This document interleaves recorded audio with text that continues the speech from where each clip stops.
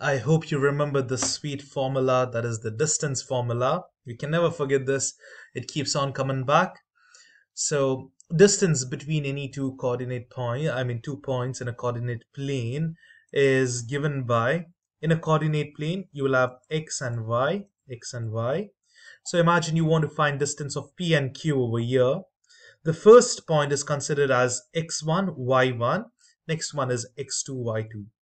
And then the formula states the second point, x2 minus x1 the whole square plus y2 minus y1 the whole square. You need to take the square root of all this.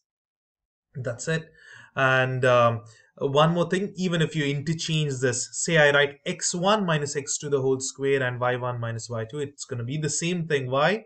Because you're going to square it, so it doesn't matter. It'll be the same, but it's better to stick with the first point as 1 and second point as 2. Now, using this formula, we need to solve these problems. They are very straightforward, just substituting the formula. Now, over here, I'll consider this as x1, y1. This will be x2, y2. All you need to do is substitute in the formula. I'll directly substitute it. I'll not write the formula again over here.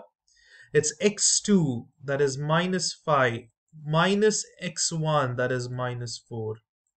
It's better to put the brackets whenever you use minus. So negative times negative becomes positive. And the whole square, so I'll write the entire bracket over here, plus y2 is 3 minus 9 the whole square.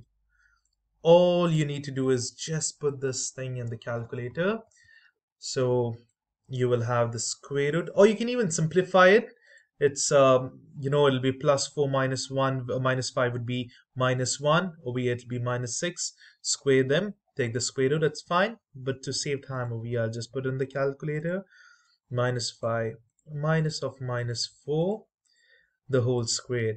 Just make sure you add the brackets properly. If you're open 2, you should close 2. So this is opened over here for minus 4 and 1 was initially.